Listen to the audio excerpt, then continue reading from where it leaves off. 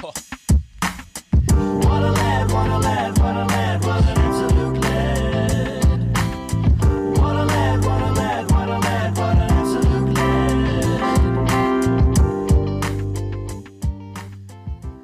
What a lad. Well, we've done it. We've finally got him on, one of the all-time great lads, and many would regard him as the greatest Mako of all time. And then you speak to any of the Highlanders from the 2015 team, and they'll tell you how influential he was in their side winning the 2015 Super Rugby title. And he also is, in my opinion, probably the best player to have never been capped internationally. While post-playing, he also went on to become one of the best defensive coaches in the game, and he has an incredible story, which I'm really looking forward to talking to. One of the greatest men of all time. It is the great Shane Christie. Welcome, mate. I love your intros, Joe. I love them. Thank you. It's, mate. Yeah. I spoke all true words there, like some good memories of you playing for the Mako and the Highlanders, even New Zealand Māoris, but you've had a hell of a career, and I know it's such a cool story because I obviously met you here at Nelson Rugby Football Club. Great to be here in the club rooms to do this podcast, but your journeys are not your typical rugby journey. Like you really ground through early days, eh? Yeah. A lot of hard work at the start. And yeah, it's like, how did I end up making it as a professional rugby player? It's like, whoa, that happened, yeah. But it took a long time. I was late. I was like 25, 26 before I made Tasman. Yeah. We will get into all that. But how are you feeling now? Like a lot of people probably... A lot of the questions that came in was, where is he? What's he been doing? You were coaching the Highlanders, you were coaching Tasman, now you're not. So what are you up to? The last year I've just taken a year off, I actually got cut from the Landers, Joe. Did you? Yeah. I didn't tell you that, eh? Nah, I thought you left. Oh, you got cut? They cut me. Yeah. Oh, really? Yeah, it's a good story. Tell it. Straight away? Yeah. Let's dive straight in. It's just the way the season had gone. In the couple of years that I was down there, I enjoyed it and the experience was good, but there was a lot more frustrating days than I enjoyed. It was a grind, man. For me, with trying to work through full-time coaching with my concussion and stuff, and then the pressure of trying to get into that level at coaching. Yeah. And then I guess we were a battler team that wasn't always performing that well. So there was pressures in the whole experience, but I couldn't go back if it was going to be the same. Mm-hmm. If I was working really hard to get the D right and then the attack wasn't the good, and I didn't feel like the expectation on the standard and the commitment and some of our attack was probably, in my opinion, was letting us down. And of course I could be wrong and things aren't always as you seem, but it was just like I felt like if I had an involvement in the attack, it could have been the attacking breakdown or 22 attack. I think I could have had a better influence in how we were scoring tries in that. And I felt like that. I felt like at times there wasn't enough expectation on how our attack was going, and the execution and the standard that we set, I just didn't believe that it was the right way forward. Yeah. So that was a cool experience, and I think they're going to get Kenny Lynn down there next year, which is awesome. I've heard he's a really good coach. Goody said he's good. Yeah. But if Goody said he's good, he's good. It's got to be good. But I looked at the Landers this year, and the same problems. And man, I'm happy I didn't go back because I couldn't get through another year like that. Yeah. If it wasn't for surfing, I would have been struggling down there. That's the good thing about Dunedin. And the boys are amazing, man. There's a lot of really cool guys. The coaches are awesome, but I just think the expectation sometimes isn't right down there. And when Jamie was there, it was all on. He brought that. Yeah, man. Yeah. People like this, like the stories that even that you hear from the players that have been under Jamie and Burls when he was on a month ago or something. He was for real. Yeah. Headshots only. Yeah. Toughen up. 5 a.m. camps. He's the man, and the boys respected that. And I think like a team that for us anyway, they don't have the superstars down there. So you have to be real if you want to win against teams like you guys, the Crusaders, the best players in the world. You got to bring an edge. You got to be different, and it has to be your mindset and expectation. I think. How else can you do it? Mate, you can't. You're right on, mate. How have they let you go? That is incredible. But it was funny. That's a funny story. Good start. But you mentioned like struggling down there with your head, like coaching full time while still suffering from concussion. Like, how is your head now, and like, what does suffering through concussion look like for you these days? The last 6 months have been tough since losing Bill, man. Yeah. That's been an incredible experience for me, and then seeing how it happened. So, without going into that just right now, that really rattled me, and I suppose with my concussion, and like I think a lot of people, when you're under serious stress, you can get bad headaches, all your symptoms come back, and then you've got a threshold of your energy, and every time your battery drops, if you get put under stress, it drops again, and then it just takes longer to get it back. So when I did a season, my first season in 21 with the Highlanders, and then went straight into Tassie. At the end of those 2 seasons, I was done. Yeah. Like, I was buggered. My head I was getting heaps of symptoms, and I was just grinding through. Still loved it, and it was good to get back to Tasman and refresh and be under the sun and awesome culture. But going back into that 22 super season, I was really struggling. And I guess that is an experience that I probably wouldn't have signed 2 years for the Highlanders, even though I said, hey, I don't know how this is going to go. I'm trying to get into full-time work and full-time coaching, and then the change of pressure and stuff, it's a bit more intense. But once I'd gotten through that first year for those 2 seasons, I was probably operating at like 40-50%, and then you get through the next season. So last July, I got back to Tassie, and I'd taken the Tasman season off to recover. Yeah.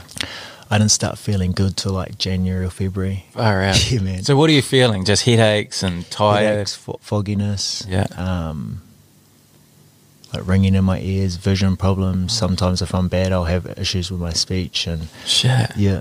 I mean, you may have noticed different things in me and my mood. And the thing I remember as coaching with you was, like, sometimes just having to go off and have a sleep, in the middle of, like, everyone would go for a coffee, but you'd go sit in the van and just sleep to rest. Recharge. And I was like, far out, that's pretty crazy. But yeah. You just lose your energy faster, You've got so much, and you can be like that, and you feel and operate maybe like a normal person, but then when you lose your energy, you've got to get it back somehow. And if you don't refill it, it takes a lot longer to come right.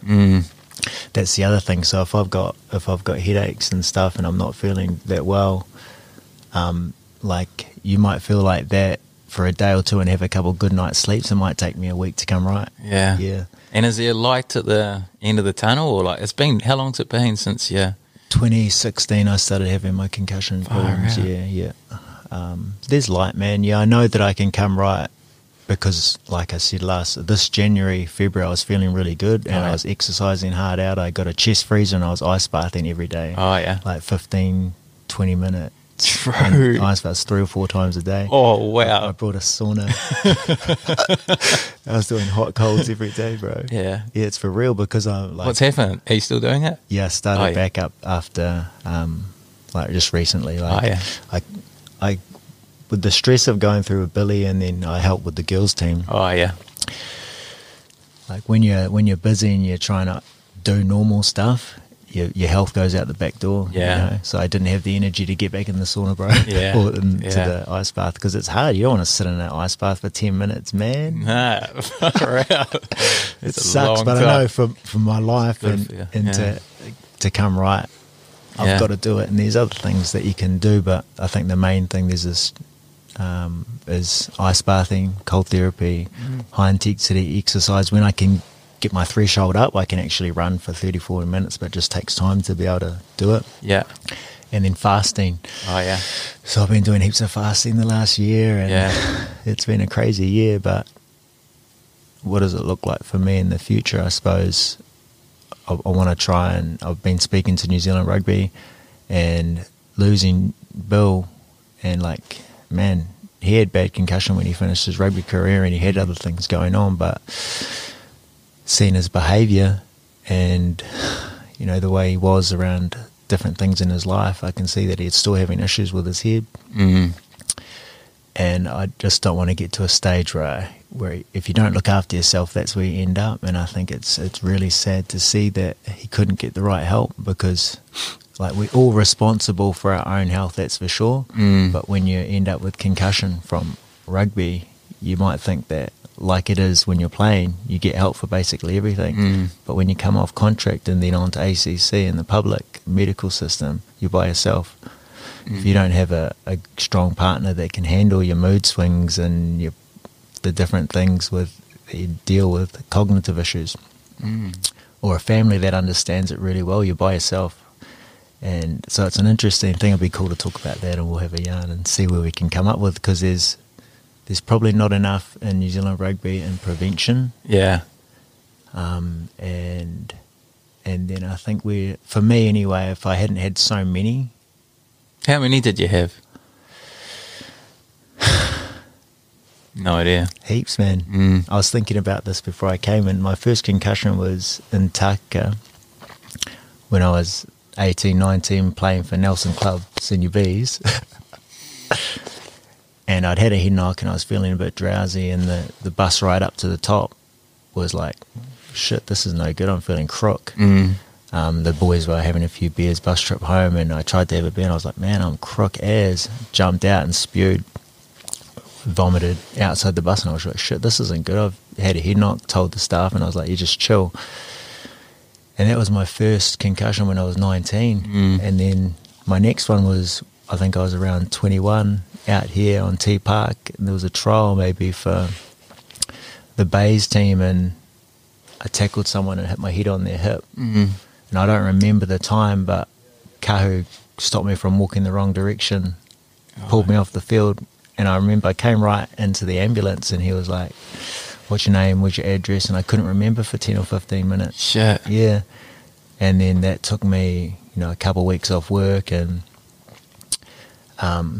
then a couple of weeks just gradually getting back into it. And I suppose that was before I even started playing senior rugby, and then went into provincial rugby for years, and then super for a couple of years. But the key thing that I absolutely think is true is that I had too many in a short period where I wasn't quite right. And like a lot of players, we want to play.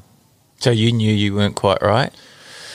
I didn't really understand that, I may have concussion problems. Like I was getting the concussion tests, and I was getting a little bit dizzy during the week, and I had a neck problem from probably a head knock that, pinched my neck, and that's how you can also get those referring headaches.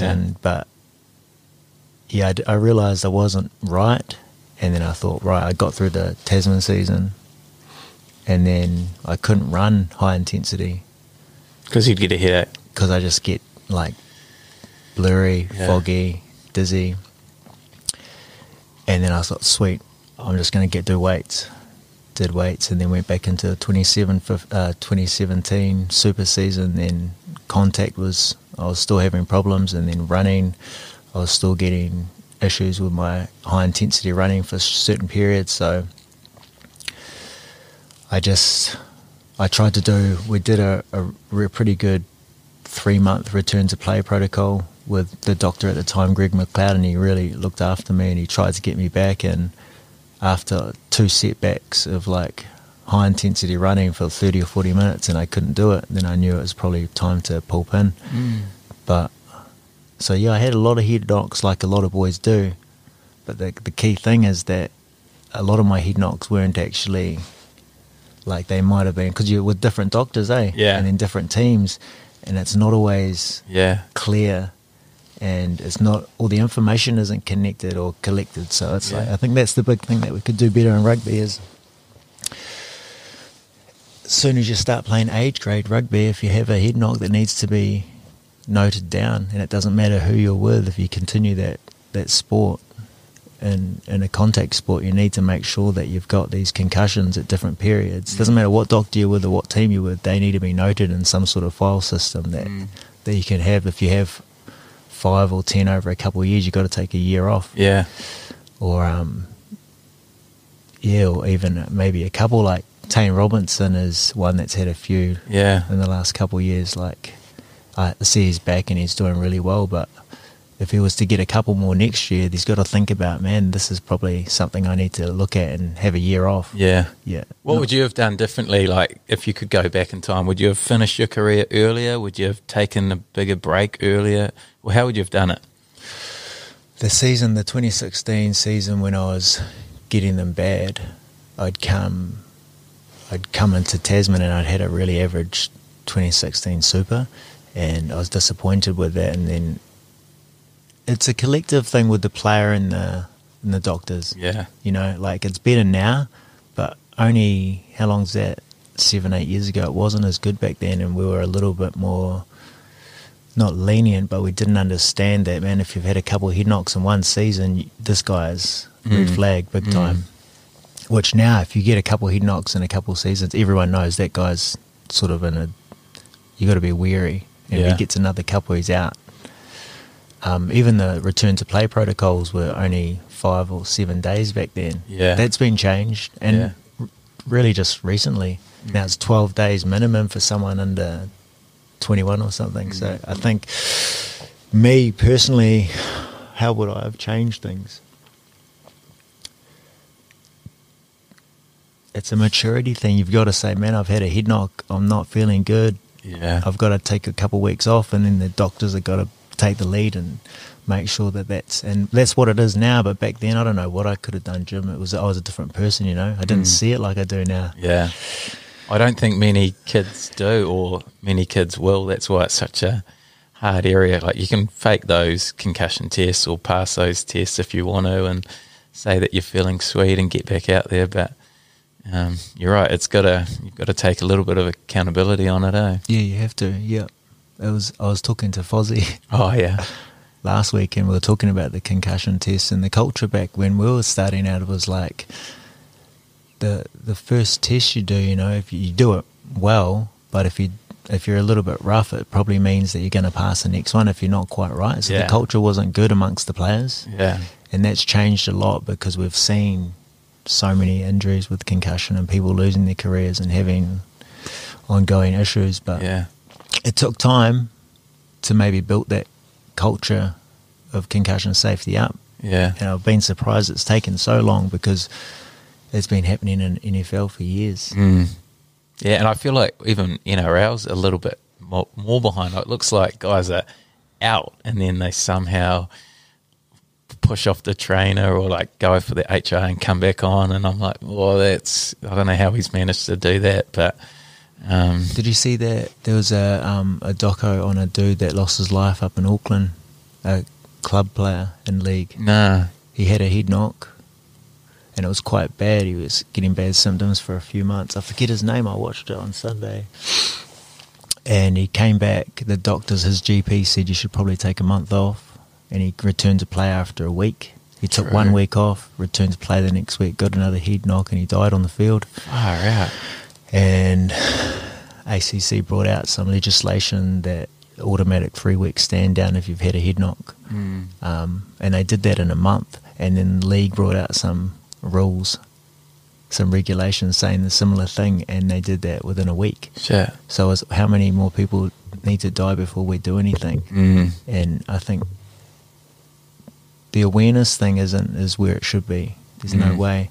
I went to, after, I've been thinking about this a lot since Bill, and there was a lady, I think she's got a couple of businesses around the country. Her name's Helen. She's with the Southland team, and she's done some concussion stuff for Hunty. And in the All Blacks. Yeah. She had a little, like a speech up here, a bit of a meeting, and at the Pavilion.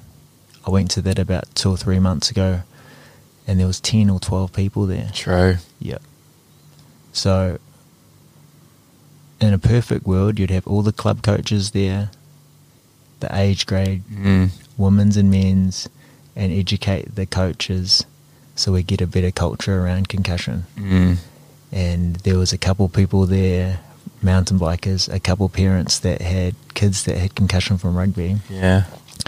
And then whose responsibility is that to start organising these things? Well, let's start with the provincial unions, and then NZRU probably need to take responsibility about getting these seminars into rugby, because we've got a problem with concussion, but there's not enough awareness. And is it because we're scared of being honest about what's happening with concussion?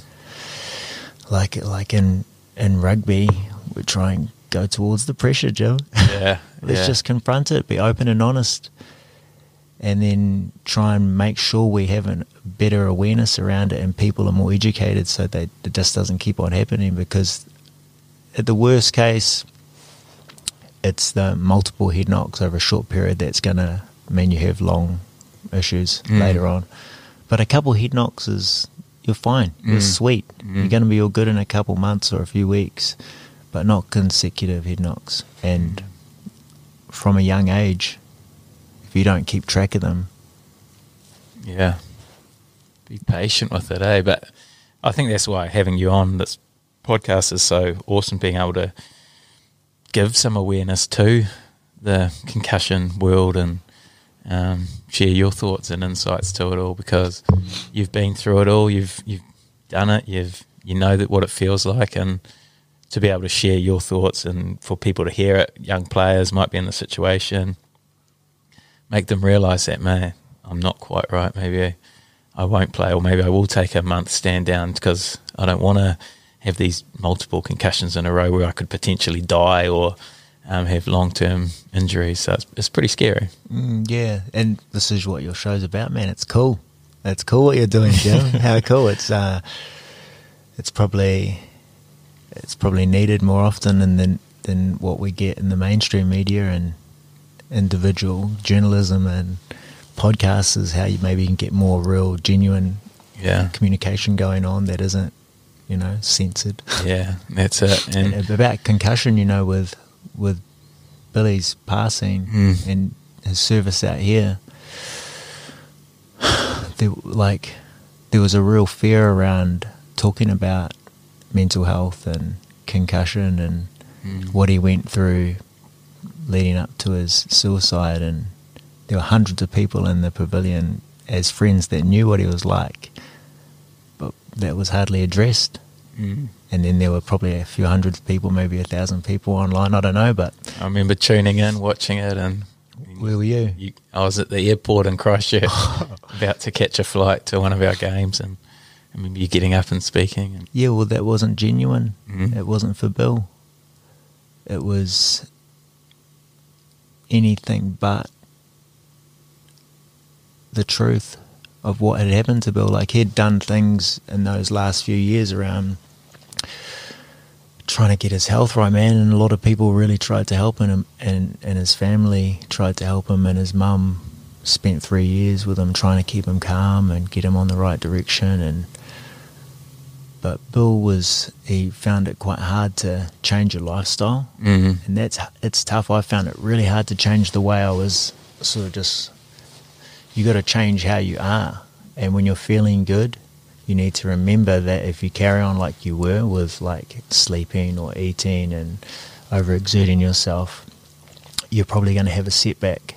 So it's a complete change of lifestyle, and for Bill, that he found that really hard. And I think that without the right support and stuff, it can lead to something where you get bad mental health. And there was a real fear, to be honest, about what he experienced. And when I spent some time looking into where he was for those couple months after, it's like there was nothing in his life that couldn't have been fixed with close friends and family, but because of the way he was probably feeling, he pushed a lot of people away because he didn't want to be a burden on anyone. He was really suffering mentally, and it was because too many people, myself included, man, as one of his good friends at a time, that I couldn't understand that I needed to be there for him, just to listen. I tried to be the help that I thought he needed. But it's not right, you know, everyone's different. And going back to the service, it was like, it's okay to be honest about people having mental health stuff, and be honest about, we had a rugby coach that finished his career with concussion, and we're not even going to address that and try and bring more awareness for the younger players and the current players, because if we don't be honest about what's happening, man, we ain't going to go forward very well. What does that help? Like you spoke about the type of help that he needed. Like when you do see someone struggling, I'm sure a lot of listeners will know of someone who they think, far out, he's struggling. Like, what is the best thing in your opinion to help them? Billy just needed someone to listen to, I think, and then he couldn't, like, he had a real problem with boundaries. He was one of the most caring, loving people I know. Over the last couple of years, he had 3 homeless people living at his house, Jim. True. Looking after them, people that he'd met, and he knew that they needed a helping hand up, and he took them in under their wing, but he probably wasn't capable of doing that because he needed to help himself. So he needed real strong guidance around him that understood his condition and maybe monitored him on a daily or weekly basis, where I think you probably need a couple people in your family, a couple close friends that really care about you, a specialist, a GP, someone in the union, and create a team around someone that's finished with concussion. And if that team understands the player or the person quite well, and then say has a tough couple of months and pushes a couple of them away, and that relationship breaks down, then someone else needs to jump in. And the team around that person, they can help, but they rely on each other so they don't all take the burden, you know? Yeah. And then have that going and it might take 3 or 4 years, you know? But with the medical system at ACC, it's like you've got a case manager and you'll have a specialist and maybe a GP that can help you, but they're not your family or your friends. And if you don't have that partner, and if you don't have that family set up that can actually support you and understand, because it's really isolating, concussion. It's hard for people to understand what you're going through, and it takes a group of people to actually be around them consistently and just check in on what's happening. And Bill sort of pushed people away and then ended up being really isolated, and he was going through tough times, and I don't think anyone really understood how bad he was. Have you got that group around you? Like you speak about people with concussion needing that support. Have you got that support that you need? I do. Holly's been back in New Zealand. Oh, true. Since this March or something, and because I was really buggered after Bill's, I ended up staying with her for a couple of months, and she was good person to talk to. She knows me well, and she's been helping me with. I've been getting a little bit of therapy and some things to try and get my head right as well. And then I'm looking at some different things that I can do for, like, my diet and concussion, like that chamber, hyperbolic chamber and stuff like that. And there's a couple of things that I'm going to look into to try and get past the stage I'm at. But I've got a close friend that I've been talking to, Craig. I caught up with Craig the other day, and Craig Moore. I've got a group of people that I can rely on, and if I got to a stage where I thought I was in danger of going downhill or feeling like I was suicidal, then I'll give you a ring. I hope you do. You know, I've learned a lot since Bill, bro, and I think that's one. Like, I messaged Bill in August, and I was still trying to help him. Like, I thought he needed help, man. It wasn't right, and he was reaching out for help then, but I didn't see it. But then he wasn't able to say, man, I'm not right. I need help. Come and see me. Which it takes a lot, I think. Yeah. And then when you see a really close friend take their life, and then it's just like there's nothing that is a problem. People care about you, and I think he didn't realise that people all over the country loved that dude. He played for so many teams, and he inspired so many players and people that were older, more experienced, younger. Like, he was a character, man. But he couldn't quite reach out and just say it how it is. And because we're scared to say the truth about a lot of things, like concussion. How can we have a service for someone that was an absolute legend in the Marco jersey and we couldn't speak, his friends couldn't speak?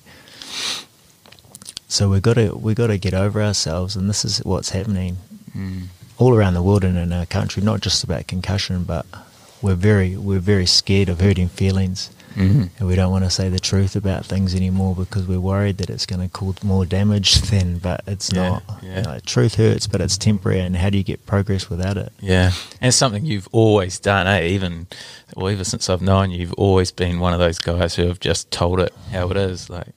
No sugarcoating stuff, and I think that's why you're such a great coach, because people knew it was coming from the right place, and if it hurts, then it's probably true. So, and it's to make you get better. So, something you've always done well. I think, like your first question about, how did I sort of get into rugby? Is when I was 21, my stepdad died.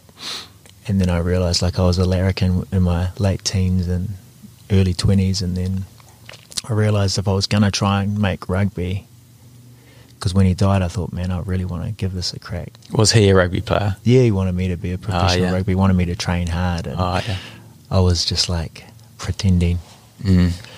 So then that's when I started really talking to myself about, man, stop pretending. And every time I didn't want to go train, I was like, man, you got to work hard. And when I started being honest with myself, and then I had success, I was like, that's probably the way to be. So that wasn't till what, 21 he passed away, and that's what inspired me to start training really hard. So what were you like before that? Were you a gifted player coming through the ranks? I don't think I was gifted, like talented. Just my game was built on effort, tackling. Even from a young age. Effort.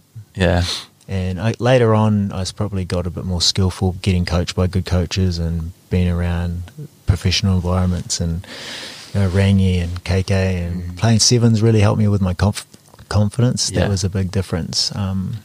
But my game was just effort, man. Effort and honesty with myself. And then when I've ended up coaching, I try and, even as a captain in different teams, just be honest about things, and I think that's the way forward instead of no sugarcoating. So you were born in Wellington, is that right? I was born in Palmy. Palmy, that's right. And then came down to Nelson. But schooled in Wellington. Went to Upart College for 4 or 5 years in Wellington, and played first 15 there. Had some really close friends that I still keep in contact with there.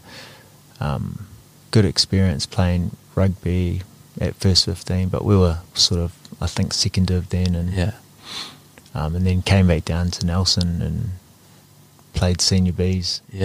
Crazy, yeah. And you were building at this stage, eh? Like, you were a builder for like 6 years before footy took over. Started building at 18 and then built till I was 25. Not far out. And that was a cool part of the club, is like, most people were studying like yourself, or getting a trade, and then Tuesday, Thursday training, run around, play touch, and then do a bit of training and get ready for your club game in the weekend, and give it everything for the boys, and work really hard, and then have a good weekend, a few beers, and real sociable at that time in the club scenes. And I think that's something that I miss a lot. We were real successful here, and we built a really good culture. And then as Tasman got made, then you had something to aspire to be. Get a professional, but it took a lot of work, and then don't know. I remember one pre-season in particular where you were on the frame, but you weren't quite getting the Tasman contract or anything, so you thought about a position switch. You were going to become a second five. This is what you'd planned. I remember going down to botanics, and you're practicing your wipers into the corner. shanking them everywhere. I was like, well, I'm not sure if second five's going to be a spot, but you're pretty keen on it. So talk me through that move and why you thought that. I think it was Bevan that said maybe was it? Yeah, change to midfield, and there was Poffy and Zane Winslade and stuff at Tasman at the time, and I was making like the 34-man squad and then get cut when they cut the team down to 30, and I just wasn't good enough.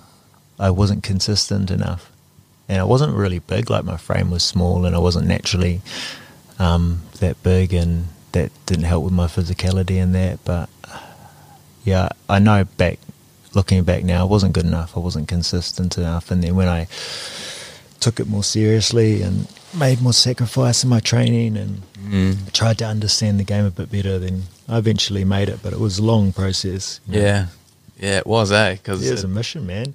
And it was intense. I remember training with you a lot of those sessions, and we used to go pretty hard. Like, remember going into like the actual sides and thinking these sessions aren't as hard as some of those ones that we used to do. Like, we did used to train hard, and it was cool to see that you go through those ranks and get to where you got to eventually. But another move was when you went down to Bulla, played sevens, or was it sevens or 15s as well? It was sevens, and I played 15s too. Yeah. So that was a big change in my mindset. Yeah. So I think I'd worked really hard for 3 or 4 years and got cut a couple of years from that 30-man squad for Tasman. And then I was like, far out, I'm not going to make it. I just got to suck it up. Had you given up on the rugby dream in your mind? In my mind, pretty much, yeah.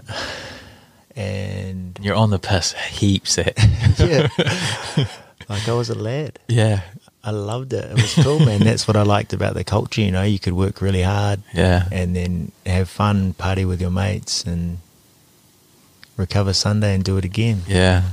And the year before I went down to Bulla, I was like, man, I see all these semi-pro people with the Marcos and the super teams. They were training all day, and I was slogging, working, man, you know, like 8-9 hour days every day, and it's hard. You wake up at 6, go to the gym till 7, then go do a 9-hour shift, and then training after. Do that for 3 or 4 years. That's tough. And that's like Tane Robinson, he's done it with Craig Moore, working with Seymour Builders. Like, that's been tough, but it builds your character, because you know what hard work is. And then I did that for 3 years, trying to make it, didn't make it, and then I thought, you know what, I'm going to quit work and give it a really good crack. Yeah, that's right. So I had a mortgage at the time, and I had a house, and I was a young dude. I was like 24. I thought, I'm going to take a 6-month like sabbatical off building, and give it a really good crack. So I put everything in, trained, tried to understand the game, got my body right, fit fast, and then I got dropped again. True. I was like, fuck. Done. Oh, I had enough. And then I realised, I went down to Bulla. At the time of my life, I was working with Craig down there with his old man and Roscoe, contractors, and doing some building, and we were working 12-hour days building. And the people down in Reston work hard. So we were doing 12-hour shifts 4 days a week, sometimes 5 days a week, and then we'd go up to Westport, play in the weekend for Bulla, and then go back down, work another week. And I did that for 8 months, and then I played for Bulla down in Queenstown in the Queenstown Sevens comp, and that because I'd like let the dream of rugby go. Took the pressure off, bro. Let it go to get more. And then I realised that, and what I really understand now, is rugby's more about the culture and the excitement of what the game brings. It's not about trying to be a professional and then being an All Black. It's about you can never play as well as you can when you're playing free and confident and just loving the game. You're never going to be as good if you're not, if you don't have that mindset. And then after playing sevens for Bulla, it helped me with confidence to run and tackle and be just confident with the ball. And I came up, played club the next year, and I was a completely different player because I'd let it go. And then I was able to play free, more carefree, and with more confidence. And and then I finally made it. Do you think that 6-month period where you did train hard helped as well, or was it a combination of both of them, or do you think it was mainly just the fact that you let it go?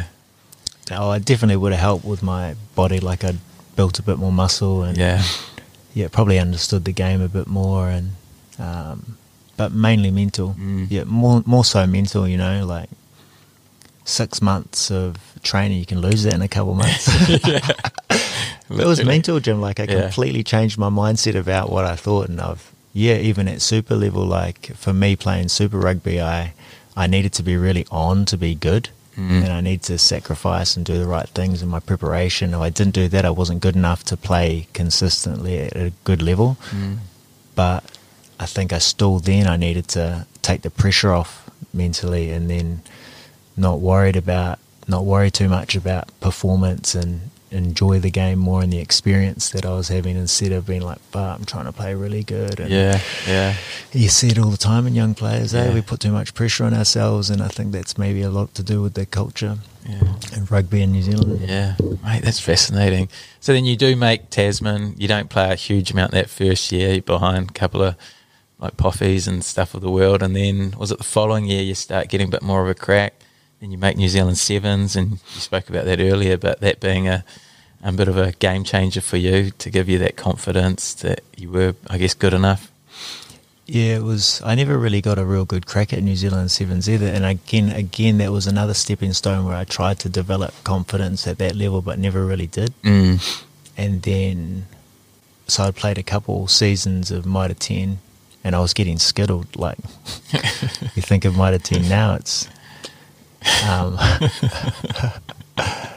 you wouldn't think like it's a good level, but when I was playing, I still wasn't good enough to play that level well. Yeah. And then I thought, shit, I've got to go to another level. So then one off season, I think it was I played Sevens 2011, didn't really get much time for NZ and wasn't super confident at that level. But then in 2012, I came back, got cut from Sevens, I think, and thought, man, I want to try and make super. And I knew that I needed to get my body bigger, because I was like 91 kgs. Oh, true. Yeah, I was really light at the start of my career, and then I put on 12 kgs with a local guy, Brad Josie, helped me at results. 12 kgs? That's in an off season, yeah. We used to just do 3-hour sessions. And I remember just spending all my money on falafel. Falafel gourmet. Yeah. That's why the owner knows you so well. Yeah. I was having 2 a day and thinking, like, I was eating cream rice thinking it was good for me by the can. When nutritionists told us cream rice was like the dream snack. It's just sugar. Yeah, and then the 6 months during that pre-season for club, I put on heaps of weight. So straight after the 2011 Mitre 10 Cup season, I was like, man, I'm going hard. Yeah. And I went hard for 6 months, and I put on 12 kgs, and then I was way too heavy in club, and I was basically walking everywhere, but I knew I was physical, I just couldn't sustain it. Yeah. And then that following year, leading into the 2013, I had a pretty good season. On the balance. Yeah, my body was bigger, and I was actually always determined, and I worked really hard, so that sort of filtered through maybe with my mindset in the 2012-2013 season, when we did pretty well in the second div, and then moved up and lost to Hughes in the final. Well, I remember that game against Hawke's Bay. That would be one that probably stands out for you here at T Park, and close game. Like Tasman had always been, the battlers of the comp really, and then to see them win that competition, and in a game like that with the crowd, like right into Ihai West on that last kick, like some special memories for you. That was a buzz, man, yeah. At the time, I didn't realise. Like, yeah, we knew it was massive. And I shared a video on my Facebook the other day. It was KK talking. It was like Sky Sport came down and interviewed him. He was a legend, man. You look back at the passion of the community on watching the Marcos then. There were thousands of people out at T Park. Yeah. And that was probably a big reason why I missed that kick. But we were battlers. Like, we were finishing second to last, third to last, right through till 2011. And then Rangi and KK sort of took the team, and we had a vision, and we were playing a real expansive attacking brand, and our philosophy was like move the ball, get excited about our attacking brand, and inspire the town. Yeah. Score tries, Yeah. back yourself, and we managed to do that, and then grow our defense and our discipline and set piece, and yeah, we had a couple of good years, but we had a lot of support from the community. It was like, because we were coming up together as the club scene with the people that from the Marcos were playing club, and then we got successful in Tasman, and then those players, we ended up getting heaps of super players, and now All Blacks, and it's like there's something that's missing there for the connection between our province and the club to keep that excitement in the community going. It's definitely sort of, I think it can be brought back. And was it post that season you get signed to the Crusaders? I don't remember you being a Crusader, but for 8 minutes. Is that all you got? Yeah. So were you a full squad member? Yeah. True. I think there was a season where Richie had a year off and he was taking a sabbatical, and I jumped in, and Matt Todd was like the number one. Yeah. It was after the 2013 season when we did win that Hawke's Bay Championship final. Yeah, I wasn't fit enough. I wasn't fit enough. I went down there pre-season. I realised, wow, I'm not fit enough. Is this because you were too worried about putting size on? I just wasn't. You go from Tasman to your first super campaign, and it's with the Crusaders. Yeah. Bro. They were fit and they were elite, and the training intensity was like it probably even more so now. But for me, I was just like hanging around at club level, and just didn't have the base for endurance, and didn't understand what it took like to back it up day to day. I didn't have that either. Like the day to day training, I didn't have that in my body, and I really struggled. But Matt Todd played awesome. He was a really good player, and I got an opportunity against the Force like round 7 or 8, and then 8 minutes in, man, popped my rib and I was done. And then I was out for 6 did you weeks. start that game? Yeah. Oh, that's niggly, It was a buggy, It was a shame because I'd worked really hard to try and get an opportunity. Then I got injured straight away. And then that was it. Didn't get another crack, but then... And that's tough, like, because you were an older athlete. How old were you at the time? Like 26? 27? 26. Yeah, and to get 26. That crack and then have it taken away, how hard was that sort of injury at that bad time to deal with? It was just frustrating. Yeah. It was a big step. Like when you have these, I think, the development stages in your career, and in the time, it's way different than what you see now. But was it hard? It was frustrating. Yeah. Because if I'd been prepared and gotten fitter before I went down there, I could have handled it more. Yeah. And kept up better. I remember one of the first days of fitness testing, like we did a Bronco, and I did pretty good, and I think I beat Matt Todd by 1. I thought, yeah, sweet, I'm all good. And then 15 minutes later, we did this running thing. I was like, bro, I just put everything I had into the, I think it was the beat test, bro. Yeah, and then I came in something like dead last in this 3K run or something. I was like, man, this is tough. I couldn't sustain the conditioning. Yeah. Well, I could imagine you doing that, just going so hard in that one event. Like, just like, they didn't tell me. I'm competing here, because you're a competitor, eh? Like, wanting, obviously, they're probably competing against Matt Todd, doing anything you can to beat him. He's probably knowing that he's got another 4-hour session coming up. And he's been in it for like, the environment. That's why I think the development stages into professional rugby really helps. But if you don't go through that like I did, it's like you learn a lot fast, and it can probably be a little bit like costly if you don't understand what you need to put in. Yeah. So what stopped you being a Crusader the following year? Was it just... Richie was back. Oh, yeah. So they got rid of you, and Jamie Joe calls you. Yeah, basically, yeah. How did he sign you? I know he's quite good at signing players. What happened there? No, he was all good. I played in the 2012 Māoris team. Oh, yeah. Under him. Yeah. And I'd played pretty well, and I was already signed for the Crusaders the following year, and then we played the Highlanders in 2013 in Christchurch, and he came up to me in the changing sheds. He's the man, bro. The Crusaders just smashed the Highlanders, and he rolls and sits down. Oi, what are you up to next year? Oh, yeah. Yeah, and I was like, oh, nothing, I'm not signed here. I'll be keen to come down. He's like, yeah, come down. And then, so I think I signed there for a couple of years, and I went away with the Māoris team again on 2013, and this is a funny story about Jake. I did my knee like the last play of a game. I think we were playing USA or something. Oh, did yeah. my knee, did a bit of damage, and I was going to be out for 3 or 4 months. And he rings me up and he goes, how's the trip? This was after the Māoris tournament. It was before pre-season of the Highlanders 2014. Yeah. I was like, no, it was good. It was good. I enjoyed it, and good experience travelling. And I've got this bad knee, and I'm probably going to be out for three months. And he loses it. Yeah. Yeah. And I'm like, what are you talking about, man? Don't your doctors know? Yeah. This isn't my fault. And that's where the communication between even the Māoris doctors and the Highlanders doctors, there was none. True. It's crazy. So I'm out for, I've got a contracted player that's out for 3 months with a buggered knee, and the coach doesn't even know. So these things in our rugby games only just starting to develop, like the confidentiality clauses with players, medical stuff.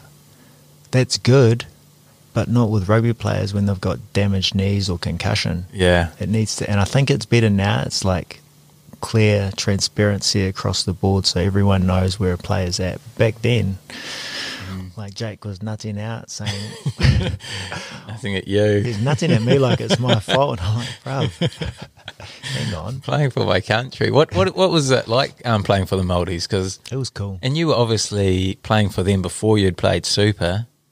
Yeah. So Yeah. did you feel like comfortable in that environment, or did you feel intimidated? No, it was really good. The 2012 season was just like, there was mainly, like, I think there was a few super players, but mainly provincial players. Oh, was it? Oh, Yeah. true. That's where I met a lot of the boys from the Landers. Jared Hoyata really looked after me. He was a Oh, good yeah. fellow to me. I was Yeah. like a new sort of dude, and I didn't feel the pressure there. It was different. It was like the Māori teams. That's a really nice thing about the Māori team. Is more of it's real family orientated, and it's just you try and build the culture before the professionalism of the game, and that's really important. I think for all teams to understand, it doesn't have to be about Māori, but the teams are actually about family and culture. Yeah. Instead of before you go and try and win a World Cup or provincial or super. And you just do it at the Crusaders really well. You can see it. It's obvious as, but a lot of teams don't do that. It's about player in, playing good, Yeah. he's in. Yeah. If he's no good, he's out. Yeah. And that's where players, we sense that, eh? Yeah. Players sense that, and they won't give it everything. If everyone's not all in, and you don't have that culture or the family sort of environment, you don't get the best out of everyone. And the Māori teams, the first couple of years I was in it, Jake really brought that. That's I think one of his biggest assets is he's really empathetic for the players, whether you're playing well or you're not. He cares about the person more so about the rugby player, and he's honest. Yeah. And players can handle the honesty. I Yeah. think that's what we forget. Players are honest to each other, and that's how you get the best out of each other. But as the higher you get up, I think the honesty goes out the door a little bit. I think I'll tell you a story about the Landers. This is a good one. When I went down there and when I was coaching, 6 weeks into the campaign of 2021 Highlanders season, I find out Brownie's leaving True. overseas halfway through the campaign. Yeah, I remember that. I lost it, Jim. I was so gutted. Yeah. And I think that's where if Roger and whoever organised that had been really clear with me and the other coaches, the management, the players didn't know at the start, then there wouldn't have been a problem. But it was a problem for me because I've never been in a team, and I've never wanted to be a part of a culture that isn't together. We're on the same direction, going in the same way. Everyone's in. Yeah. And that's how you can build something special. Halfway through the season, and then your head coach just leaves, bro. I was gutted, and I was bitter.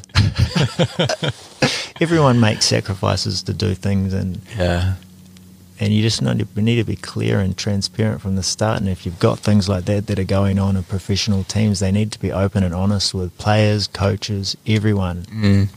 Otherwise, you're going to end up having a disjointed team. And I love the Highlanders, but that's what it's been like for the last couple of years. So I'm so stoked to see Jamie go back there and hopefully revive them, and I'm sure he will. Yeah, well, he obviously did during your time there, because obviously I remember that 2015 final pretty well.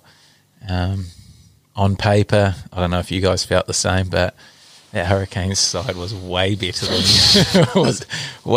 your side. But that's culture, man. 100% culture, and what you're talking about, that whole thing that everyone's playing for that same purpose, and you could see it, you could feel it out there. Yeah, guys were smoking me. Like, it felt like every time I'd carry it, I'd get absolutely smoked, like so hard. I was like, far out.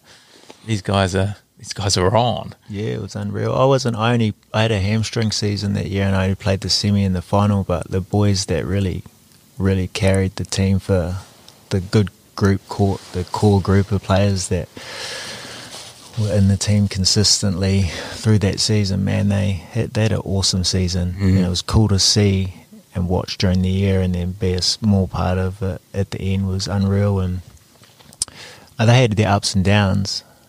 Like, I remember, I think it was the Waratahs, they got a hiding 55-10 or something, 3 or 4 games before the semis, so it wasn't all just smooth. I remember the Hurricanes pumped you out. Did you? It must have been like a couple of games before as well, up in Hawke's Bay or Napier, and it was like, I think you guys rested a couple, but I remember that game because I was like, oh, stoked we're sort of playing these guys again in the final, because we're just beating you by about 50 points, and going into that final thinking, oh, sweet.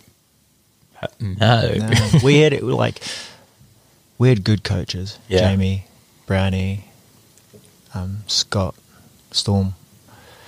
They were super innovative for that time. Like the way we were playing. Brownie used to always talk about kicking stats and ball and play time. Yeah. Stormy was awesome with defensive, like tactical kicking and pressure plays, and Jamie was awesome around the set piece and being innovative at defence and attack with the mauling and different specials, and then our attitude was right, and it was sort of just come together in the last couple of weeks. And I guess like any team, you have to go through those hard weeks and learn to get better and come out the other side. And we had good players too, man. Yeah. They just hadn't been they weren't showing. Yeah, hadn't had their opportunity, or all coming with a little chip on their shoulder. I mean, like Waisaki Naholos of the world, like had a terrible time up at the Blues, got those opportunity down there, and Malakai was the man. Yeah. Our backs were elite. Bucky. The buck truck. He was the man. But our forward pack was really underdogs. Like they were basically Mitre 10 Cup players. Yeah. And then to go physically against some of the better teams, it was cool. And that was all attitude. That's where Jake really got the best out of a lot of the players in that team. Yeah. And obviously probably the number one question, I reckon it was like 90% of the questions that came in for you were post that 2015 final, like the celebrations. Obviously there was pictures of you in your kit for, I don't know how long you're in your kit for, but a decent amount of time. And talk to me about those celebrations. 4 days I was in my kit. Was it? Yeah. I don't know what come over. This is so good. I'm not taking off my jersey. There's no way. I can't believe it. I think about back now, I was like a club player for 7 years. Yeah. Grinded it out doing a trade and playing club. Yeah. And then a couple of years later, I'm in a super final. I'm not taking my jersey off, bro. No way. And that was so cool to experience that. What a buzz. And I was just a small part of it. And to be around the players that you're with and to do what we did against a team like you guys had. You were awesome players and had been for a long time. Some of the legends of our game in our country. And the do was like all night in Wellington, still running around with my boots the next morning. Yeah. I think I got told by the manager to put some shoes on. Were you supposed to fly out with the Maldives that night?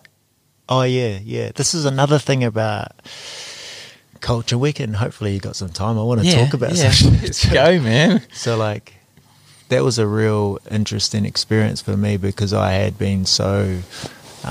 because I think my character and I really want to experience winning a Super Rugby final and spend time with your family and the friends that you did it with. Well, I think the next day the Māori team was supposed to go overseas. Yeah. And when I'd sort of heard that we can't even have a couple of days to experience that with the team, and there was 6 or 7 of us, and we were like, man, this is nuts. You know, you just put yourself through this 8-month pretty intense campaign, have an amazing experience and enjoy it, and then the professionalism of rugby says go away 24 hours later to the next campaign. It's like that's so far away from a positive culture. And I just couldn't believe it. And I tried to speak to a few of the boys and I was saying maybe we can organise with the Maldives coaches just to go 2 or 3 days later. It was like, nah, there was no reason for us to go. They had like a game 8-10 days later and, you know, just roll in a couple of days late. That's where I think commercialism's taken over our game, and it's been detrimental to the game and to the players because you can see it in the performances and the campaign and the campaigns at super level, the All Blacks, and even our spectatorship. You know, if a community in the rugby culture isn't thriving, both spectators and players, because of the pressure maybe being too much, it's because of things like that, like the expectation to move on so fast from something you've just given your life to. Yeah. It's irresponsible. I honestly think it is, because you get the best out of, like that story I said, when you drop the pressure and enjoy what the game is, then you can get the best out of it. So you're in that celebration. I think it was in Kurt Baker's episode. He was supposed to fly it as well, and he remembers you sort of holding a meeting with those guys and saying, "Come on, guys, let's stay."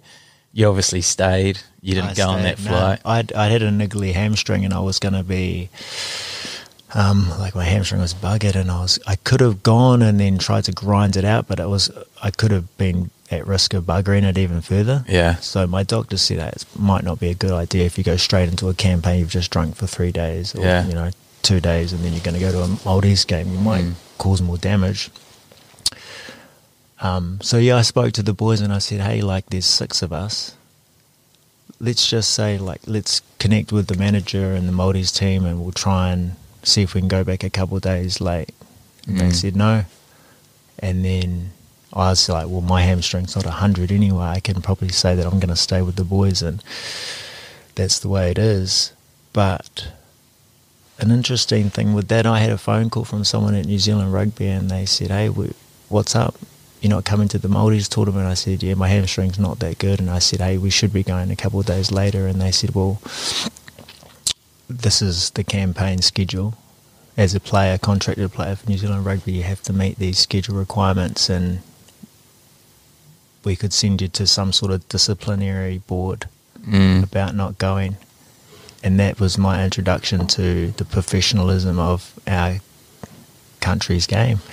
And I've always seen it, and now I see it more, because you look at the community game and the provincial game, it's not going well, and it's because we've been overrun by these high expectations to go week to week, month to month, and it's, like I said, it's detrimental to the player and the communities around with supporters and stuff. So I didn't end up going away on that Maldives trip, and I had, the best 5 days of my life. I'll never ever forget that. And to sit back and experience it, like, I think we had a 5-hour lock-in in the Mornington Tavern. It was out of control. I remember crying for about an hour. Did you? Yeah. Because of what? Just happiness? Just so happy, man. Couldn't believe you're getting calls from NZAU. Oh no, that was just like a thing that I'll never forget, and it's made me a bit more aware of what happens in a professional sport. And I understand, man, we've got to be professional and get the best out of the players, but I think it's gone too far. And that was a good example for me to see it firsthand that, what, disciplinary board? What? Yeah. That's not a thing. It's not a thing, Jim. And of course you want to do the best by each team you're in. Yeah. But they just absolutely, they like degraded what you've just been through. And first ever, the Highlanders are still celebrating that win for 8 years on. You know, you're going to see them got to go 2 days later. Yeah. And the boys that didn't experience that do, you know, they were more so part of that team than I was, and they had to go to a campaign, and no one remembers those Māori tournaments, you know, at that time. For those players, of course, it's an amazing privilege to be a part of a Māori's team, but what's 3 days for a player? What's 3 or 4 days? You know, it's not right with that situation, and I hate to see it happening in our rugby culture. Yeah. No, good on Well, you got to have something. You got to stand on something. Yeah. You got to have good, solid morals. And for me, that's the most important thing to me. I'm not always right, man. I'm wrong about heaps. Do you reckon it cost you playing for the All Blacks? I just wasn't good enough. You reckon? Yeah, no. Because I reckon that following year, I don't know if it was the following year, but you were next level. Like, you were pushing it. I think the 2014 year I went to a camp for the All Blacks. I think Toddy was out and Richie might have been injured, and like, I look back at that time and I was still all effort. Yeah. I didn't even know the game, Jim. Yeah. I really only learnt the game when I started coaching. Oh, really? Yeah, at Detail, and with Detail, and it would have been awesome to be an All Black. I always dreamed of being an All Black. How cool! But I think you could, if you were lucky enough to get an opportunity through injury, that may have happened for me, but I just wasn't. And then I wasn't consistent enough. Like at Super, I worked hard, but I wasn't always playing consistent. And like I said, I need to be at my best every week to play well. And if I wasn't at my best, I just didn't always play the best. So it was like. So then, how did it all end for you? Like, we've spoken about your concussions, and what was the final blow, and when did you know that was it? My last game was 2016 for the Māoris. Oh, yeah. And I'd had multiple head knocks, and every clean out, every tackle, I was getting ringers like. Oh, yeah. Yeah. Little knocks, and I was thinking, man, this isn't good. And then I think in that game, you do like a couple tackles against the pad before the game. Yeah. I can't remember who was holding the pad, but I hit his elbow, and it was just like both pressure in my head, and I'd had these issues. And then I played 30, 40 minutes into the game, and I was like, man, I'm not right, and I just walked myself off. Good, yeah. And then I remember sitting in the changing room, and the doctor came up to me, and I was like, man, my neck's not right. And he tried to do the HIA test, and I was like, don't worry about it, it's my neck. And then I couldn't really see that I'd had concussion problems for months, and then that was it. And I tried really hard to come back, like 3 or 4 months. I went hard, did all the return to play protocols, just gradually, didn't overdo it. But when I got to 80-90%, I was getting sharp pains in my head, like the running intensity was what was getting me. I could do weights reasonably well, but when I was doing high running intensity stuff, it was no good. And then 6 months after trying to return to play, I finished. And even with the way that I finished with concussion, I remember reading an article in the media up in here, and I was with the Tasman team in 2017, and it was like the mysterious case of Shane Christie, and I was like, that's really frustrating, man. Yeah, a few questions came in about it, like what was this mysterious illness and stuff, and I was like, it's crazy that it was portrayed like that. Yeah, it's really crazy, and I think there was a few people that had been finishing around that time, and to me at that stage, I really thought that they didn't want it to be in the mainstream. So weird. Well, it's disheartening for a player that's just given everything to a sport, and then had concussion problems and consecutive head knocks, and then the media comes out saying that saying some sort of mysterious case. It's like, hey, let's just be honest about what's happening. Like, people get head knocks, and if it's not really carefully looked after, you have to finish. Yeah. Even a disappointing thing was I'd done these return to play protocols carefully and gradually, and I kept on failing after 3 months, and then in my mind, I'd known that I'd had multiple head knocks and I wanted to retire. And I didn't see a specialist for concussion for 9 months from the start of my issues at the Landers. 9 months. 9 months later is when I seen a specialist, and I had to ring New Zealand Players Association, Rob Nichol. I had to ring him and say, hey man, I need to get an appointment with a specialist, because GPs and they're not specialists. Nah. That's crazy. So the idea to delay the inevitable for me was incredibly frustrating. It was hard, and I thought, man, what's going on? This is what's happening. I've been open and honest with my doctors about everything. This is what it looks like. This is I had records of having concussion problems in Tasman, and that's where I think that we're just not quite, we don't have it quite right around our medical system and the honesty, transparency around concussion in New Zealand rugby. And I think if we get things right with the transparency, categorising and making sure that we have each and every concussion filed for each player through the grades, and then make more awareness around concussion. So in Spain, Fozzie was telling me that they make all their age grade players wear headgear. And we know headgear doesn't do nothing. That cracks me up, eh? People wear headgear to help your concussion, or someone who's struggling with concussion then wears headgear the next week. That still happens, eh? It does still happen. Yeah, I was going to say a player that, but I mean, it might help with confidence, and it helps with scratches or whatever. But it's not going to stop it, head against a forearm or a knee. Yeah. And when you did finish, when you made that final call that you're not going to play again, how hard was that? What did you miss the game? Did you know what you were going to do because it was taken away from you so quickly? Back to building? No, I was buggered, man. Yeah. Yeah, I was buggered. I was worried about getting day to day. Really? Yeah, I was bad. I was super bad. And like I said, that 6 month period where I couldn't get clarity around I needed to speak to someone and get some confidence around what does concussion look like? How long am I going to be buggered for? Where am I with my symptoms? How come I can't run past 80%? Those sorts of questions weren't really answered, and that's stressful. So for a year I was pretty stressed out and really uncertain. I come up to Tasman in 2017 and I hung around with the team I was pretty crazy. I still thought I was a player. I could probably tell you some stories about that. Go on, I remember we had some new coaches, Leo Crowley. He would have a laugh about this, I think. Yeah. He's a good man. He's a good man. He's done really well with Wellington last year, and he was doing the D. And I was frustrated because we weren't that good and we were struggling away. We actually ended up making the semi, I think, that year.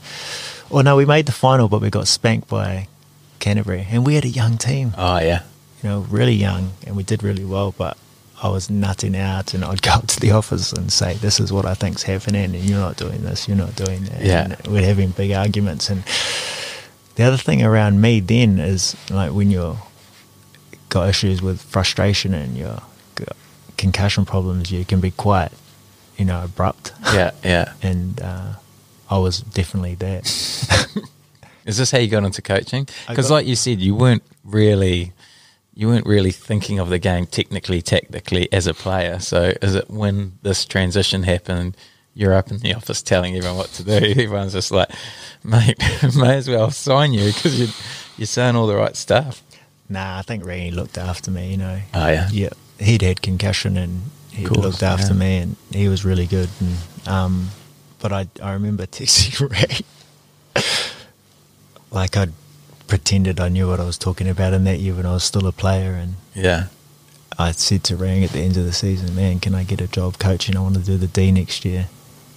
And then it was just text. Yeah. And he said, yeah, I'll talk to the other coaches and the board and see what happens. And then I was like, no, I need to know now. And he said, what, you want me to tell you over text right now? And I was like, basically, just thought I was crazy. But you got it. But I was crazy. I did get it, but that's what I'm like, I guess, and it's probably been it's a good and a bad thing. But I was lucky at that time that Rang really looked after me, because even that following year in 2018, I was still pretty buggered, you know. And I'd try and understand the game at a different level so I could help coach with the boys and then deal with my concussion symptoms like anxiety, getting up in front of a squad of 30 when you don't even know what you're talking about, bro. Yeah. It's hard. Yeah. And I used to do some funny things like bring in axes and try to give the boys, like, you know, big packs of chops and stuff, and the best tackler, and come up with different things. And it was fun, but I really respect for how Rainey helped me and showed me a lot about D and the game and coaching, and understood that I probably wasn't that good with my head, and they just like gradually helped me. And Goody was there at that time, and he was a big hand with helping me with different things. So I was lucky to get in coaching through Tasman. Yeah. I don't think a lot of places may have said they wouldn't have given me the chance. Even Tony Lewis, when he was here, he put up with me for a few years. Like, I went from playing to coaching after a concussion. I was still thinking I was a player for a couple of years. Yeah. What do you think you would have done if they didn't pick you up? I just would have went somewhere else. I decided that I wanted to coach. Yeah. Like, I was talking to once Ash you get Dixon. something in your mind, mate, you're going to do it. I was talking to Ash, and I was good mates with Ash at that time, and I was still good mates with him. But I was like, bro, who's your D coach next year for the Bay?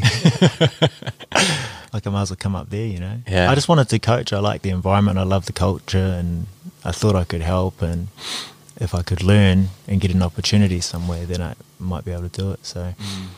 What didn't you love about coaching? Not getting my own way. Yeah, because I'm stubborn. I think that I want to do things the way I want to do it, and I think that I'm right until I get proven wrong. That's a funny way to be, Jim. Yeah. Because you need someone that you're challenging to be really clear and calm, so they can tell you quickly, and you're like, oh yeah, no, I'm wrong, it's all good, bro, I'll carry on. But if they're not clear and calm, and then they get angry, it's like, fuck, we're going to have an argument, damn it. I think far out. I always remember you being really calm and clear as a coach. Like, when people would challenge you, you'd always be real calm, honest, and never really looked like you got too rattled. It's not, definitely quite often it wasn't how I was feeling. Was it? Yeah, and I used to have to think about it a lot. Like, I'd try and, like, I got bad anxiety, bro. Yeah, I didn't even notice that either. Like, you always looked so confident, and you've always been one of those guys who can say whatever. It always felt like you'd just say whatever. You'd go into a shop and tell them what's the cheapest price they could give you. Like, not many people go and do that. Like, you just always looked like you had no sort of fear or anything with that. But to hear that you had anxiety in those meetings and stuff was interesting. Yeah, it was crazy. I never had anxiety until I had my concussion. Oh, yeah. And then when that happened, and then it would come and go depending on how my head was. Like, if I hadn't been sleeping well, or if I'd been on the computer too much, that really got me, you know? Yeah. And then I'd start getting anxious. And then what I did know is that it was just temporary. And then if I could just get myself through it, it would pass. But I had to sacrifice myself for the boys, basically, you know, like, if I wasn't honest with myself and just like, it's all good, man, this is just invisible, it's your mind, and people here care for me. And I trusted a lot of the coaches and the players. They really looked after me, like the senior boys that I played with, Druza and Davey and like all those boys. I knew that they had my back, and I knew I wasn't perfect, but they knew I meant well, and I cared, and I wanted them to be good, and I wanted us to be successful. And I think that's what gave me the confidence to get through that without stressing out about it too much. So you just got to, for me anyway, I just put myself out there, and I know I'm not perfect, no one is, but anxiety is an interesting thing, like, because I know it comes and goes, I know it's just temporary. And ice bathing's really good for it. Is that the best thing for it? Yeah. Wow. 100%, yeah. Is that instant, or is that something that has a longer effect? You got to do it after multiple days, but it does something to like suppress your nervous system. So if your nervous system's really wound up like I was at the Landers, then you're operating on a different energy, man. It's like it's real like a gnarly wired up sort of energy, and you can function on it fine for months, and you don't have to sleep that much, and you're basically fine. But when you calm down and you get back to normal life, it's like, whoa, I'm beat up. Yeah, where normally you just sleep, eat healthy, rest and recover, and you're normally happy and stuff. Yeah. When you're operating on a weird nervous system, it's just like you're wired all the time. I do love a good ice bath, but what were you doing 15 minutes? Yeah, so like July last year, I was like, straight away I knew I had to do ice bathing.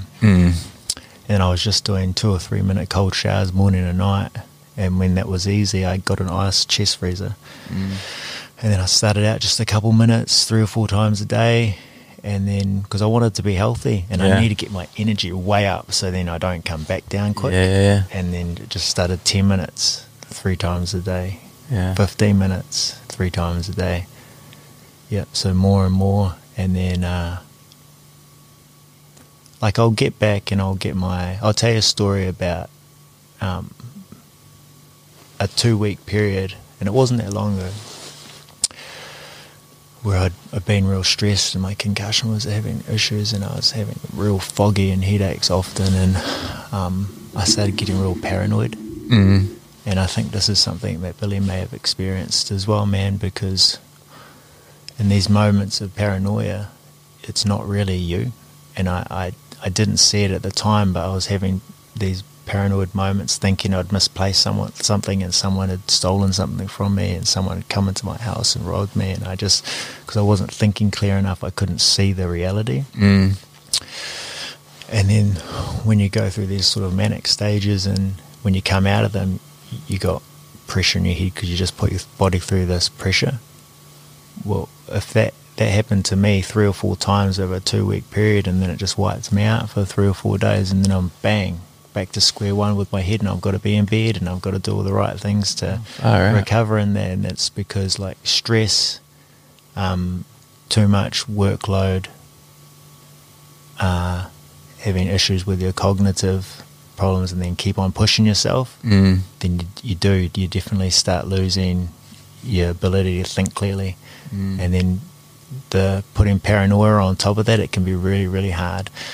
And it's not easy to come out of these things. And I think experiencing that recently. Was that the first time you'd experienced it, paranoia? Nah. You had that? I had it earlier in my, like, couple of years after the concussion, but during the worst stages. So 2018, I started my first year with coaching for Tassie. And then I'd do the Tassie season. I'd spend the next sort of 6 months recovering. And I was helping with so I was contracted for Tasman for the 3 months in the season, and then I'd do a little bit of community stuff in the off season. But that off season, I was buggered. I was like tired, bro, and it would take months to come right for the Tasman season. So that was 3 years.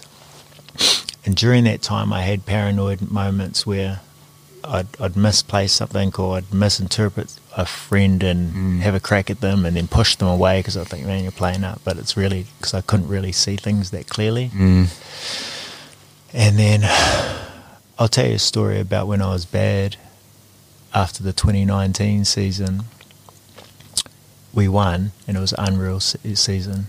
I think it was our first premiership victory. Who was that against? Wellington out here. Oh, yeah. I went out, had a couple of beers with the boys. The next day I was wiped out.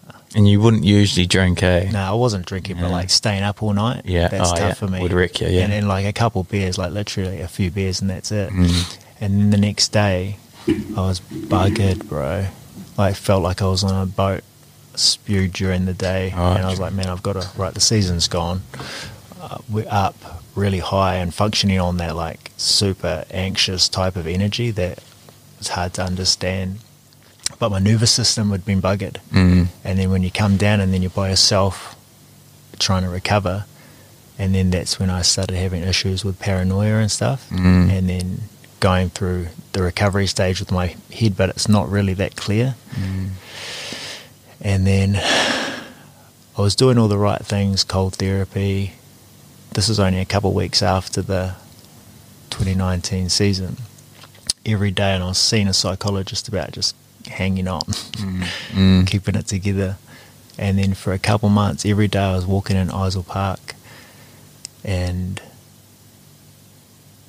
my head was so bad, man, that I'd walk past trees and I'd see myself hanging from it. What, an image, like a visual image? Visual image, and then I knew that my head wasn't right.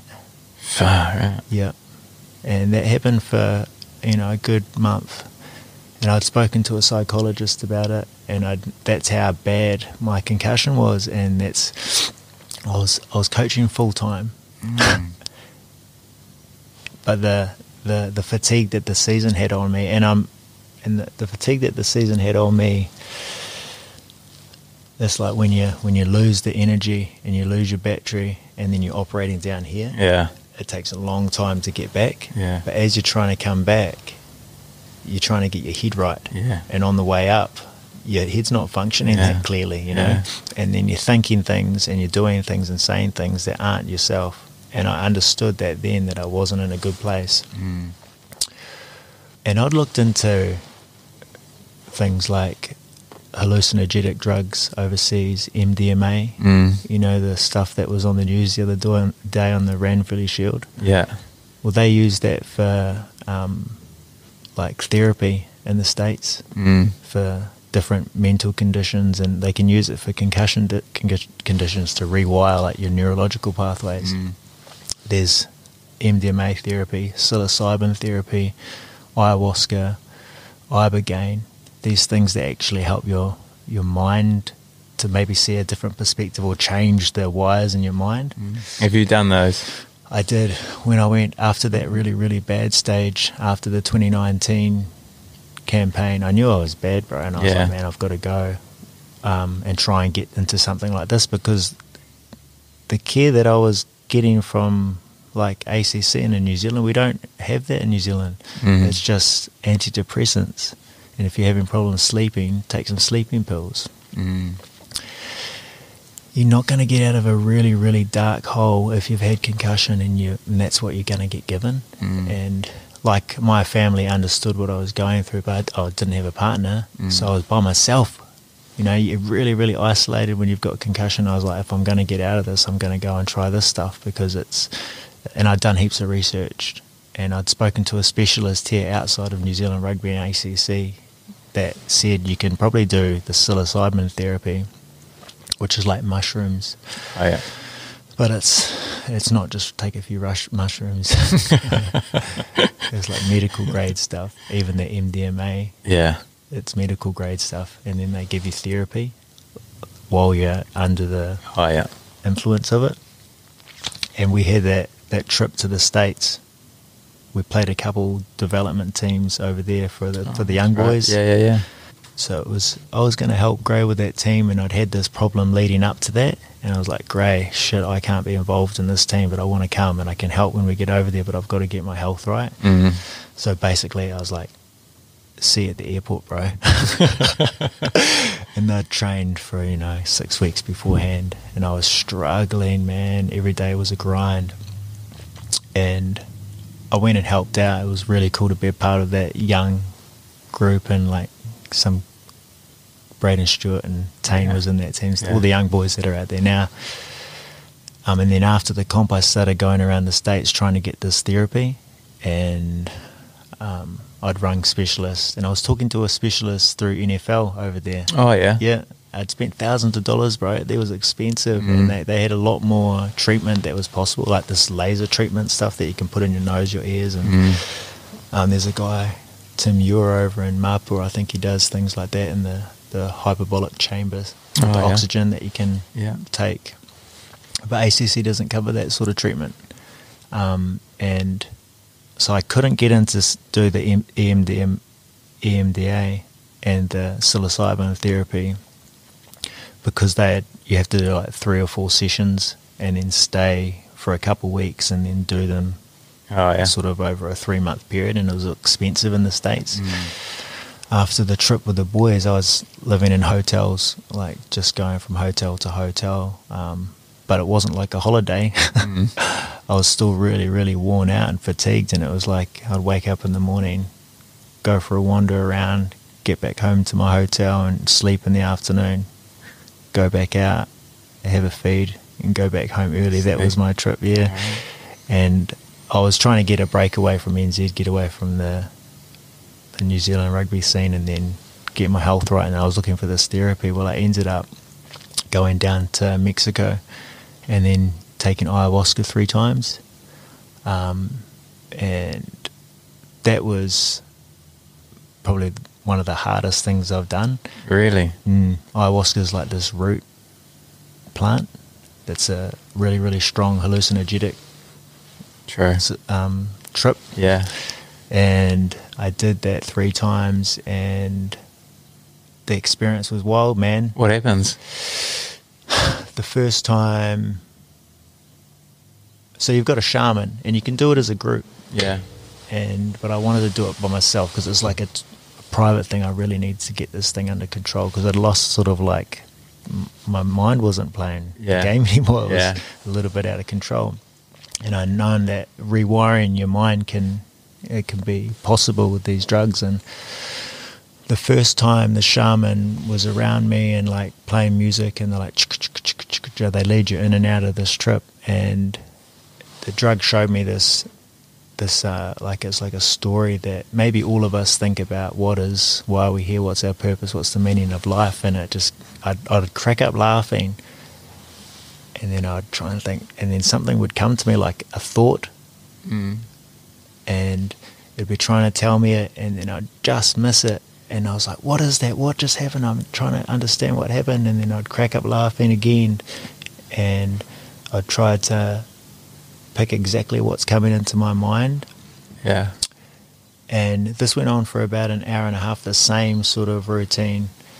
And after the next day, I realized the first trip, the experience that the drug was trying to show me was just that life was more like experience.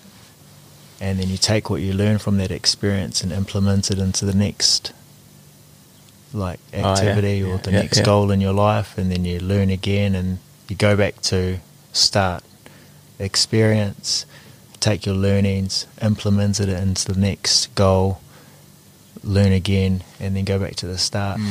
And that seems real simple, but for me, it just gave me like a more of a understanding of there's no real pressure on me. This is, I guess I can just go through this slowly. I'm going to learn. It's going to be stop, start.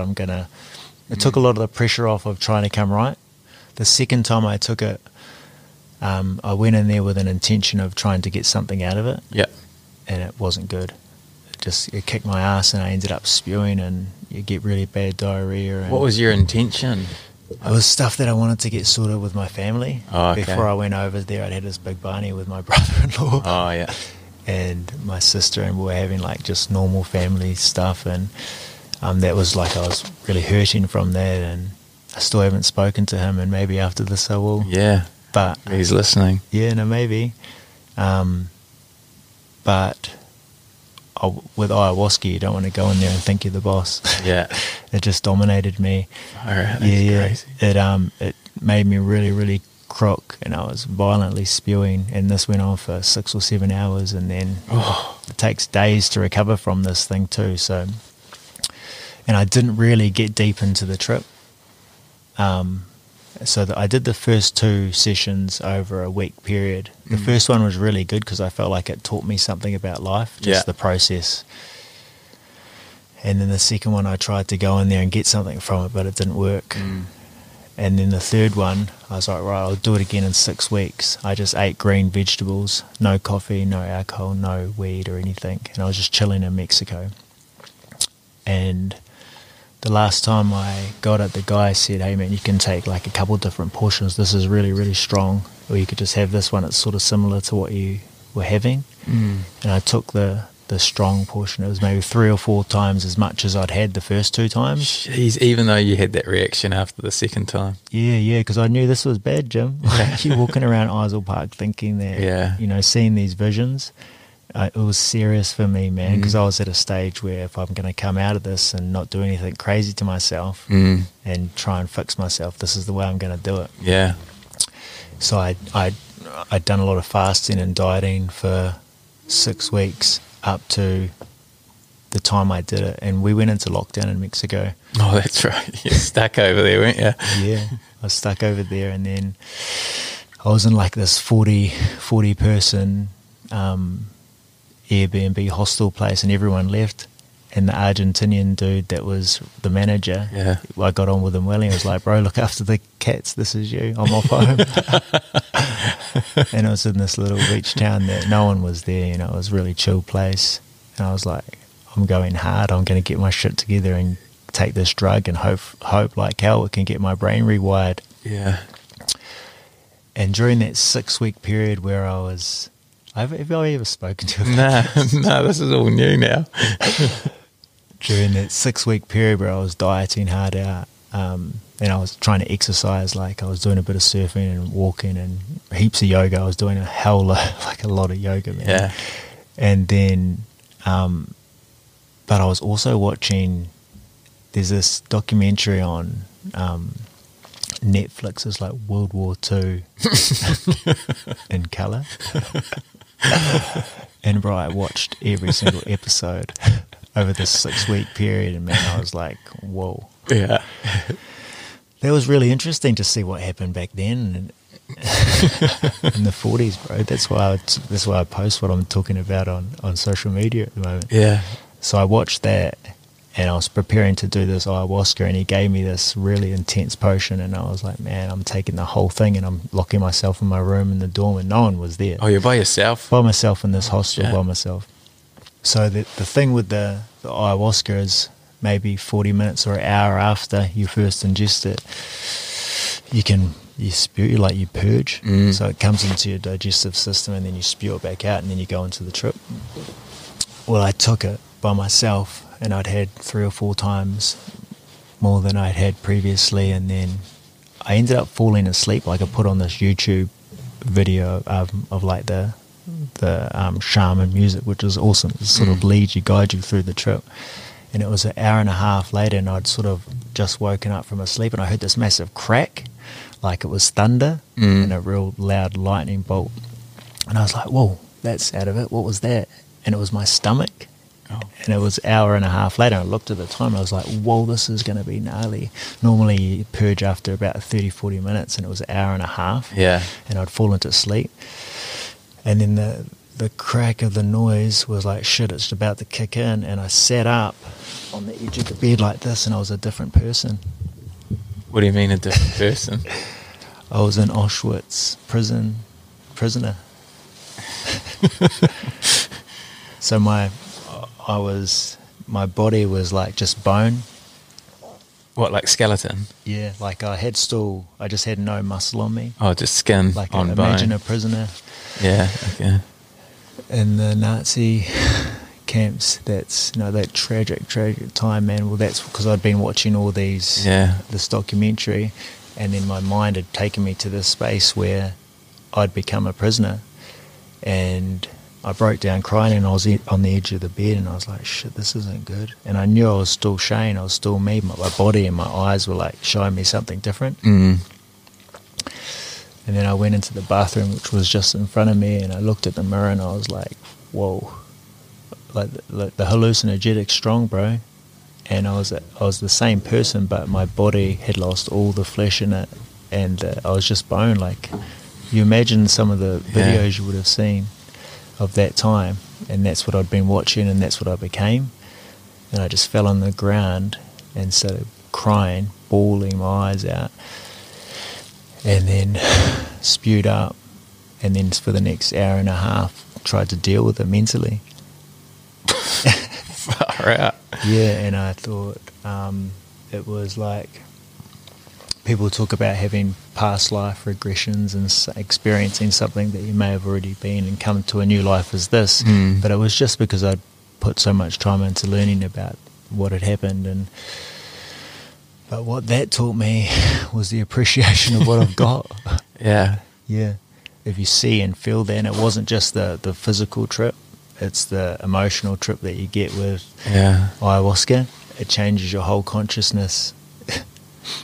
All right. Like, yeah, it was intense, and it was like an appreciation afterwards that I knew that even though I'd had concussion, and this is how the drug seems to work, like, even though I'd had concussion and I was really struggling and maybe being a bit suicidal and lost those times where I seen visions and lost a little bit of track of my head, if I could get through that, we are fortunate to be here. Yeah. You know, like, and I still feel lucky. And then it just, after that, even though it took me a long time, it took me a couple months to recover from the trip because it's actually hard on your mind. I really, really changed after that. Yeah, completely. I came back from overseas. It took me a couple months to get my energy back. And then I had this new appreciation of what my life was. And even though I still get concussion problems, I've just got a way deeper understanding of how fortunate I am, even though I went through that. Yeah. That's cool. It is incredibly cool, man. And because that's all it is. It's your perspective.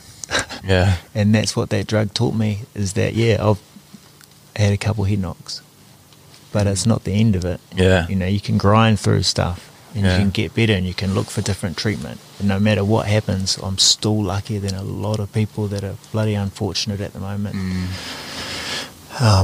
So you can't get that sort of treatment from anything in New Zealand, you know. And I don't know like the core details about how it changes your brain, but they don't have treatments like that for nothing. These sort of drugs have been in civilizations for thousands of years, and even doing MDMA in a therapy session, that's something that we could try and investigate for people that have ongoing concussion problems. And the psilocybin stuff, it's not just a mushroom under a plant where people trip out and look at the stars. Yeah. This stuff can actually be super helpful because it just needs to change the way you're thinking and give you a bit more strength and perspective like it did for me. What you went through, like, you obviously put a huge amount into getting right. Like, you invested a heap into your mind to get it right. And I guess that's where a lot of guys don't do it. You know, they sort of don't give up, but they just don't invest what you have done into your mind. And is that where it all goes wrong? Like, you've obviously done really well to get your head into the space it is now, and still have your probably issues, but you've made a huge commitment to get your mind back on track. What drives me, I suppose?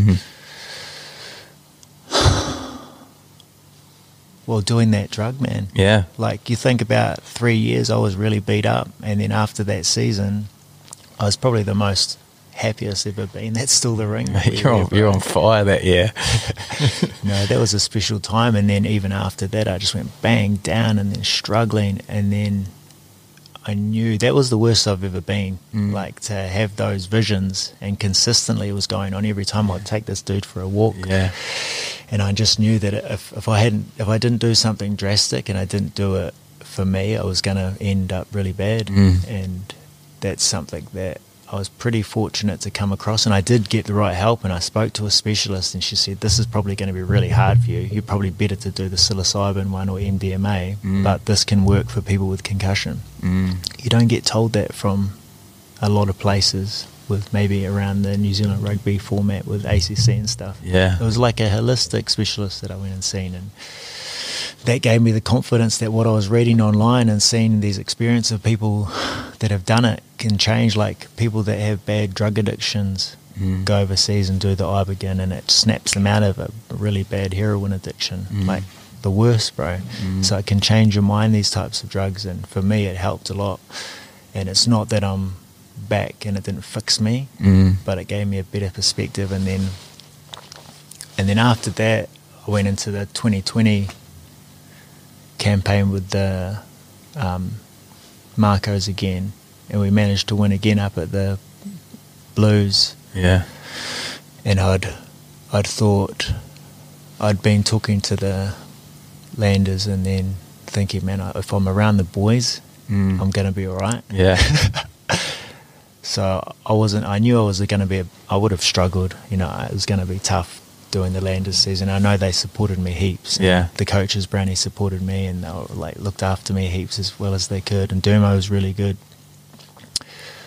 But being in the environment like that and trying to get that professional career going on, it was hard on me, but it's better to be in that environment in a supportive group than by myself when you can, you know, put yourself in a hole. Yeah.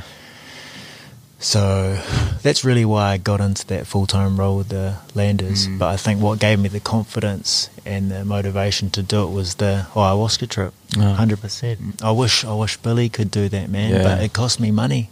Like, it was thousands of dollars. Well, I mean, it's a big investment into your investment, own. Yeah. And that aspect, like the financial thing, ACC doesn't pay for those types of things. They'll just think you're a loony, bro. Yeah. But I had to do that because otherwise, you know, how bad was it going to be? And I think if Billy could have that support, and if I know what I know now, I would have just said, bro, go do this. I'll come with you and I'll pay for it. Yeah. Because there's nothing that he had wrong with him that we couldn't have fixed. And why I did it, because it was that bad, Jim. Yeah. Isle Park wasn't a good experience for me. Willing to do anything. Yeah, and it was simple as that. I was bad. Mate, But it got me here. It's here, mate, and willing to share enough. Why do I think, so I'm comfortable I was never going to share this. And, you know, I told Goody 2 months ago that's how bad I was after that 2019 season. It was only because of Bill passing that I've seen, like, man, I've got to say some shit. Yeah, because, I mean, I've been trying to get you on this thing for probably 3 years since I started. Like, I've always loved your rugby journey, just the rugby journey itself, but what's happened post it and with all the concussion and all that adds to it. It gives you so much opportunity to help others, and I didn't think I'd ever be able to get you on, but something's changed, like you said, in the last few months, and it's awesome to get you on and be able to share this so openly and honestly. It's awesome. It's just from the experience of Bill, like, shouldn't have happened. And when Billy passed, I was like, oh no, this is crazy. I was really shocked the first couple of days, and went and seen him up at the hospital, and I was like, man, this is tragic, and I was gutted. But then the next month is when I realised how it shouldn't have happened, and it made me realise how we're not set up for these situations. Yeah. We don't have what it takes to help someone in that position, and we're scared of helping them because of what it takes, and you have to be honest about what some of the shit people are dealing with at the moment. Yeah. And I think that's what really hurt me and really devastated me, was because if you have a situation like that with Bill, with his stuff that he was dealing with in life and his ex-partners and his family stuff, and his financial situation wasn't good, and he was here with the girls and working like hell, man. He's inspired so many of the girls in the FPC team. Like, he used to hang out with them, give them confidence. They've said so many stories since I was with them this year, and how much he looked after them and believed in them. This guy that was beat up really had issues, and he was giving still, and then who was there to help him? Like, and no one's seen it. So that made me realise, man, if we can't see that in someone, if you have problems, we're not safe. Everyone's in a very dangerous position in mental health, and you see this, like, around New Zealand, mental health's never been as bad as it's ever been at this current time. And you see Mike King sacrificing his life for people in our country, you know, and giving so much to try and help the youth especially, and he's up against it because you see someone like him with that much humility sacrificing his time, his effort, his family's life, and then you see our politicians acting like children, using the media to spread false information. They call it misinformation, but really they're just hiding the missing information that's quite often more often than not the truth about things that are happening in our country, and mental health's one of them. 100%, and that's why I think you sharing your story is going to help so many people, especially anyone who's had concussion or anyone who's got mental health issues. I think the more people can hear stories like this, the better. It's only going to help. But to hear your story, to hear what you've gone through, super inspiring and super cool to hear how honest you are about it all. And I know it's taken a tough situation and losing Billy to give you the I guess confidence to share your story and knowing that it's going to help people. But I'm so stoked to get you on the podcast and have you share it. Cheers, Jim. No, it's been awesome to be here, and I would say just for Billy's family, like, I suppose just incredibly sorry for the loss. So many of us really loved Bill, what he gave to the union, how he was amongst his peers, not just at Tasman, the 3 or 4 super teams he was at, and it's a massive loss and we're all feeling it. So especially his mum and his sisters, they're amazing people, and I'll see them again. So yeah. No, well said, because like you said, true legend. Lucky to see him at the Hurricanes environment at the time, and mate, all the guys loved him. Mate, just so honest, very similar to you. Like, would just say what he thought, and didn't really worry about what people thought, or it appeared that way anyway. He wasn't scared, He wasn't scared of being himself. No, and that's what I loved about him. He was himself, and he was happy to be himself. Didn't care what people thought. So so sad to experience what he went through, and mate, you were awesome at looking after his family post that, and you did awesome work there. Cheers, Jim. You're a lad. You're a lad, mate.